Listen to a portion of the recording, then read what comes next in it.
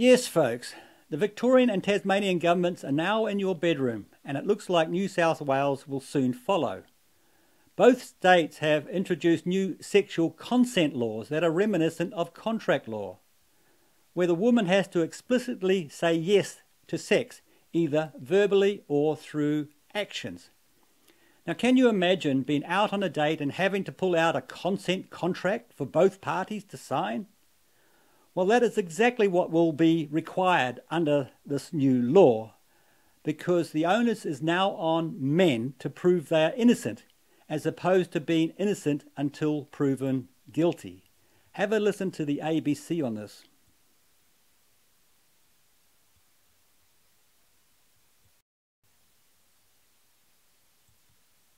New South Wales is a step closer to introducing new sexual consent laws, which would require both parties to actively agree to sexual activity as opposed to just not saying no. The state's Law Reform Commission has made the draft recommendation following similar changes in Tasmania and Victoria. It's being welcomed by women's groups and domestic violence services, but some senior law experts argue the laws will risk jailing people for genuine mistakes. Isabel Rowe reports. After more than a decade of lobbying for change, sexual assault expert Karen Willis says clearer sexual consent laws in New South Wales are overdue. We can't have accused who are just, oh, I thought she was up for it. I thought she was up for it. Really? Do men actually speak like that? Or is she just trying to brand all men like that? That's just not good enough. Karen Willis is the Chief Executive of Rape and Domestic Violence Services Australia.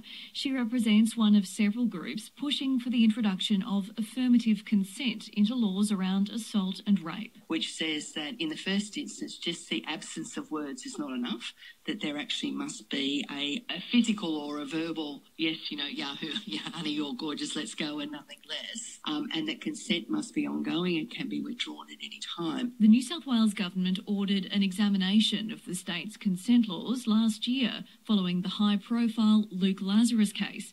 Mr Lazarus was found not guilty of sexual assault in King's Cross in 2013, despite a jury and two judges finding that 18-year-old Saxon Mullins had not consented to sex with him. The jury found Mr Lazarus believed the woman had consented.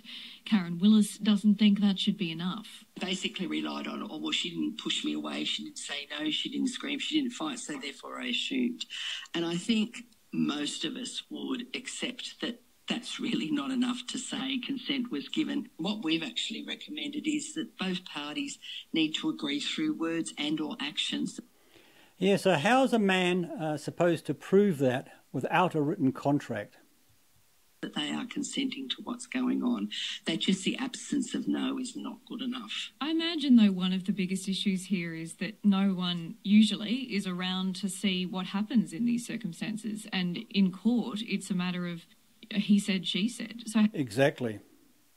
How does this help prove the issue in court? Yeah, and look, that's always been one of the many problems with proving complaints of sexual assault. What these changes give is more information to judge and juries. So what did both parties say and what did they do? And if there's a difference in view from each side, well, why did you think that and why did you think that?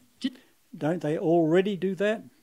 Despite the recommendation of the Law Reform Commission and the majority of submitters, Australian Lawyers Alliance barrister Greg Barnes warns against the concept of affirmative consent. The reality of a lot of sexual assault cases are that you do have, in some cases, people who have an honest but mistaken belief as to consent. And secondly, you have people who you might say are negligent about consent as opposed to people who deliberately assault a person. And the difficulty with the proposed change and the Tasmanian change is that it really equates all situations in the same way. He believes young people, particularly those who combine sex with alcohol and drugs, can get it wrong. It's in effect trying to simplify the law, but in fact will lead and can lead to injustice. Of course it will. Is it not possible to say, though, that keeping the laws as they are is enabling the law to protect the perpetrator rather than trying to protect the victim? I don't think so. Karen Willis doesn't. Did you see how he is cut off just then? accept that. We actually do quite a lot of training with young men around this, and what comes back clearly over and over again from them is that, oh, come on, really? People know when someone's consenting and Oh, here she goes again, branding all men as evil. when they're not. New South Wales Attorney-General Mark Speakman says he looks forward to reading the Law Reform Commission's draft recommendations. Those recommendations are open to more public submissions before the Commission makes its final report. Anyway, now a bit closer to the truth. Okay, change of mood. Are you thinking of getting romantic after the show? This being the kind of show that puts people in the mood. Donald Trump. Watch out, because Victorian and Tasmanian now have laws that effectively treat a man as guilty of rape until he can prove that he got explicit consent. It's not enough to say that one thing led to another and the partner seemed willing. You need an explicit yes. Now, this is a law that the New South Wales Law Reform Commission says in a draft report that New South Wales should now have too. It says a person's consent should not be presumed, and sexual activity should involve ongoing and mutual communication. Decision-making as well, and free and voluntary agreement. So, you need an explicit yes for every single step. Can I do this? Yes. Can I do that? Yes. Can I do... Yeah, that's absolutely absurd. It's not exactly romantic, is it? Trusting that your partner is okay with the sex because there's no physical or verbal resistance from her does not in itself, says the Commission, mean that there is consent. Now, this follows the high-profile case of Luke Lazarus, who was acquitted of raping 18-year-old Saxon Mullins outside his father's King's Cross nightclub. He said, get on your hands and knees and arch your back. And I just did it. At that point, I was kind of, in autopilot a little bit. I just wanted to go. So why didn't you just go? And this is kind of the quickest way, I thought. Well, you were wrong, and you should have known better. Just do what he says, and then you can go. A jury found Luke Lazarus guilty, but his conviction was quashed on appeal after a judge found that Lazarus might have thought Mullins was consenting. She did not say stop or no. She did not take any physical action to move away from the intercourse or attempted intercourse. Yeah, now I think the judge made the right decision there. Joining me is Bettina Arndt, author, trained as a clinical psychologist and a former lecturer on human sexuality. Bettina, it's great to see you again. Bettina, firstly, most couples engage in sex without verbal consent for every step. Now, does that make it an act of rape? It does. I mean, if these changes went through in New South Wales law, it would mean that most of the sex most of us have would be illegal. And yet it's not good enough, Andrew, to have a signed contract at the beginning of the event. You have to have that consent all the way through, little yelps of approval, or maybe it can be actually non-verbal communication, so I suppose we can wag our tails.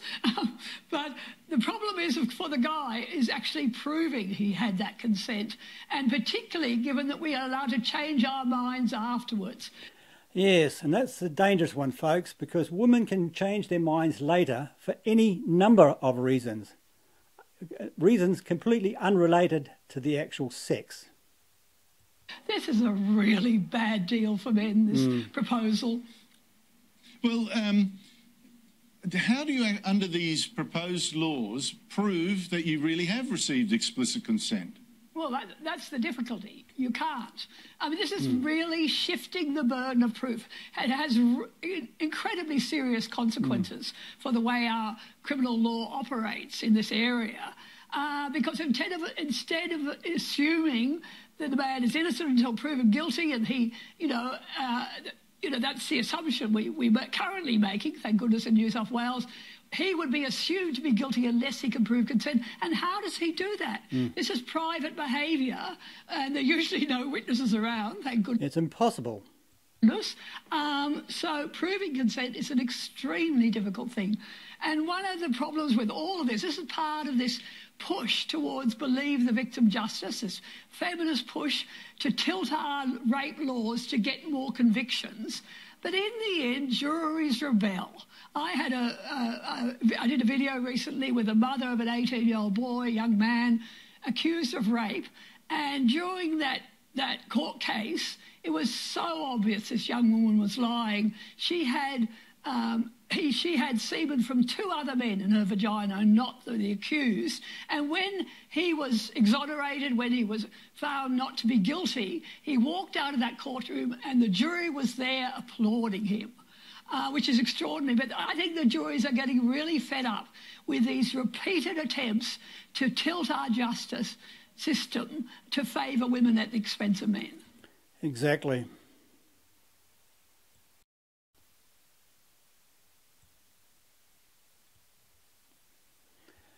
Yes, this law is bad.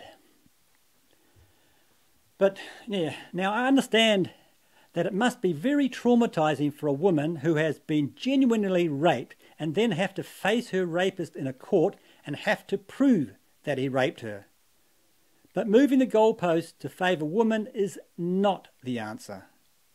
I would say the answer is really about encouraging young women to be more responsible. In other words, don't sleep with guys until you really know them. There are some really bad guys out there.